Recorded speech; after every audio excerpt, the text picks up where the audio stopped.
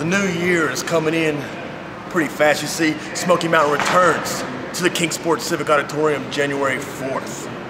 And Ricky Morton, it's been 7 long months.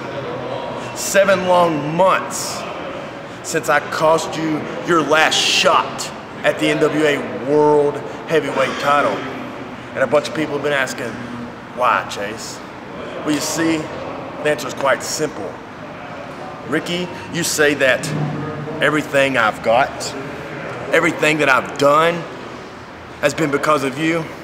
The fact of the matter is, everything I've got, everything I've received, and I have earned on my own, not you.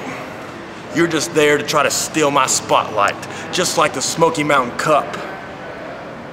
Davey Richards, Chase Owens.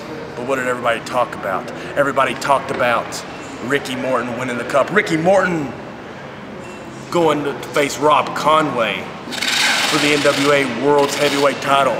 And that's why I did exactly what I did. And now you've waited 7 months to come back for your revenge. You say you got something to prove, that you can still go.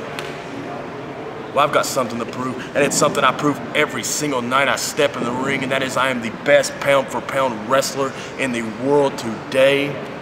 And you're gonna find out January 4th, and at the end of the night, I'm still gonna be the NWA World Junior Heavyweight Champion, and rock and roll is dead.